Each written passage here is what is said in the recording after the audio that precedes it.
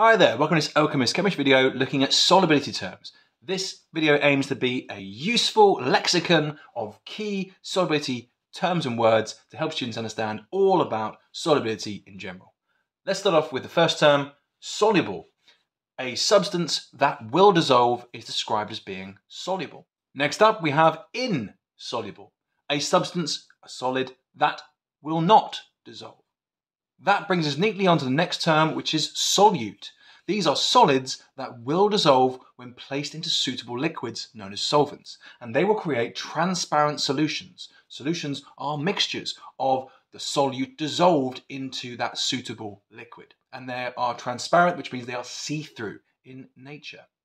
And so, of course, we'll also cover that term solvent. A solvent is a liquid used to dissolve a particular solute. A good example there would be water being a solvent and sugar being a solute, dissolving in the water. And that brings us on to the term solution, which we're going to look at in a bit more detail. A solution is a mixture of a solute that is fully dissolved into the suitable solvent. So a solution of sugar would be sugar that is fully and completely dissolved into the water, so none of the sugar is now visible as a solid anymore. It looks like a completely colourless liquid, and that's our sugar solution. Let's now talk about a saturated solution. A saturated solution is one in which the maximum mass of a solute has been dissolved at a particular temperature. Now, it's possible that if you raise the temperature, you will be able to dissolve a greater mass of solute due to the increased kinetic energy of the particles involved. A good example here would be a cup of tea.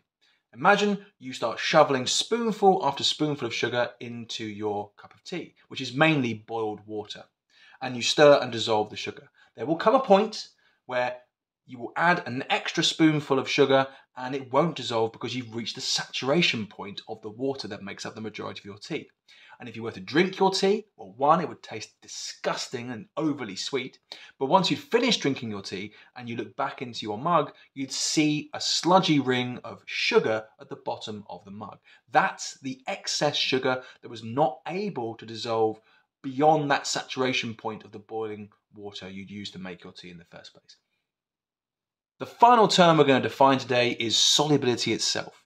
And yes, solubility is how easily a solute dissolves in a particular solvent, but it has to be quantifiable. It has to be quantitative in nature.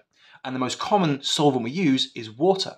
So therefore, if you want to measure solubility, we could measure the mass of a solute that dissolves in grams per 100 grams of water.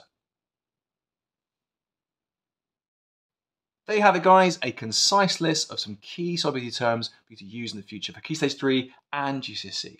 To make this more useful, you could always create some flashcards or a vocab test. The best thing to do is to internalize this information and make it your own.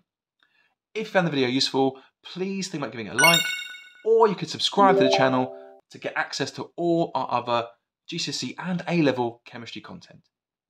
Your support is always hugely appreciated and helps motivate me to keep making videos on a weekly basis. Last thing to say is take care. Bye now.